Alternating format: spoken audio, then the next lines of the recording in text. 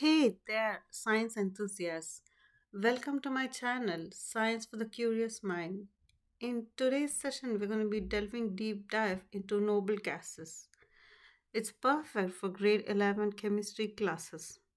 Noble gases are a group of chemical elements with similar properties.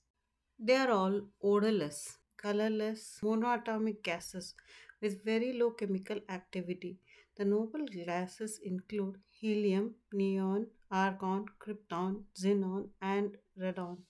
Let's understand the basics. Noble gases are located in group 18 of the periodic table.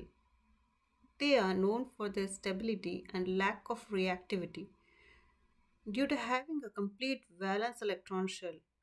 This makes them quite unique compared to other elements.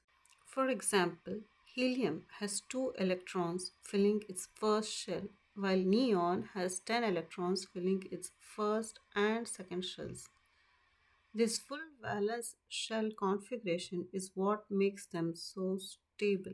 Let's talk about the properties of noble gases.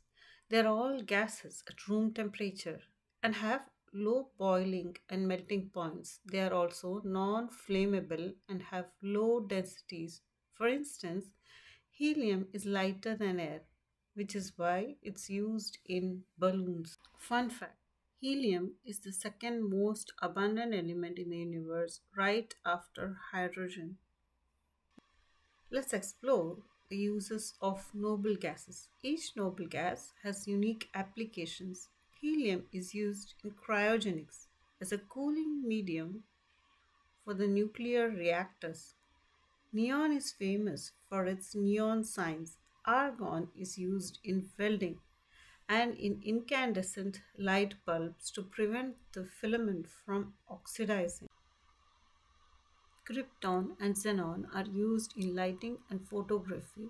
Radon, although radioactive, is used in some types of cancer treatments. Safety and environmental impact.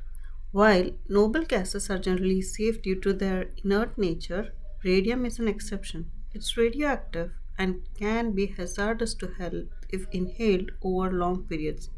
It's important to ensure proper ventilation in areas where radon might accumulate. Always remember safety comes first. Thanks for watching. Do like, share, and subscribe to our channel for more such content.